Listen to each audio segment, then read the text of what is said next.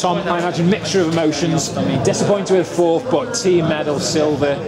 Yeah, great day. Not really disappointed with fourth, really. I'm happy that I could come here and run well. Just really happy for the team. Won a great team performance, really close to winning it. But I think a great day had well, really.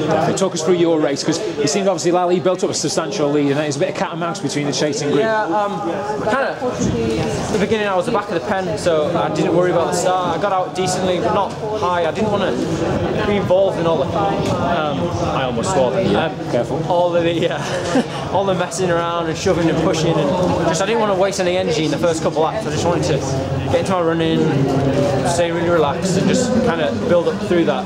And then for the first few big laps, I made my way up into that group, and then I found that going up the hill into the wind, that everyone slowed down, so I just tucked in and felt good, kind of just chilled out.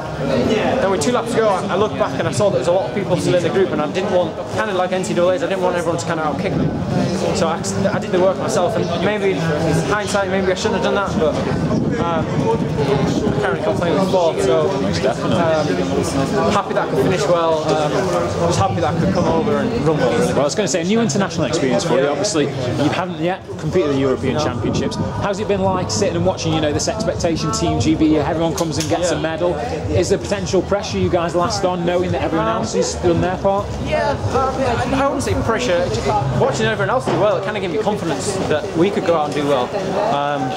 I think our team morale was really good. We were pretty chill before the race. It wasn't intense. We were kind of laughing and joking with each other. So I think we all kept each other. We weren't a bag of nerves. We were pretty chilled. The older guys, the more experienced guys, certainly helped me a lot. It was my first European as a senior, first senior vest.